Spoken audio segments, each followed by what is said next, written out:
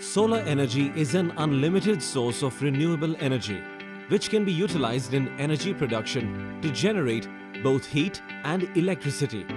India is a tropical country and solar energy is abundant throughout the year.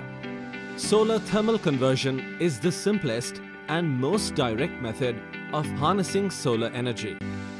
In the late 1980s, CSIR-NAL developed Nalsun solar absorber coating technology for domestic water heater applications using the electrodeposition method.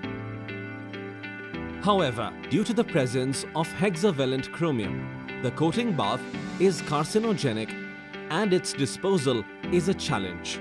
In addition, there was a need to develop a cost-effective, eco-friendly and easily scalable coating technology that is not available in the country. Towards this, CSIR-NAL has developed an eco-friendly sprayable spectrally selective coating for domestic solar water heater applications. The coating process is RoHS and REACH compliant. Furthermore, no volatile organic compounds are used in the process.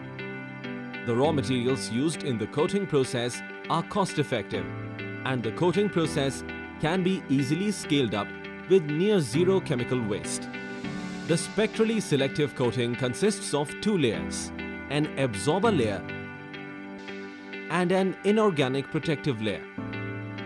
The coating can be sprayed on various metal substrates like aluminium, copper, mild steel, galvanized iron, and stainless steel at a substrate temperature of 150 degrees Celsius.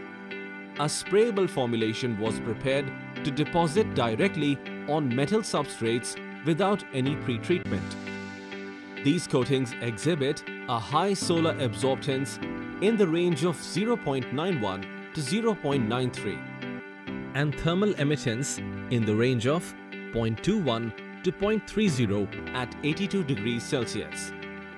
The coating displays good thermal stability up to 175 degrees Celsius in air for longer durations.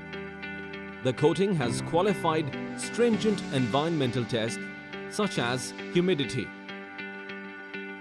condensation,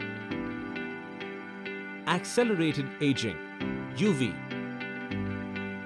and corrosion resistance as per the ASTM and International Energy Agency standards.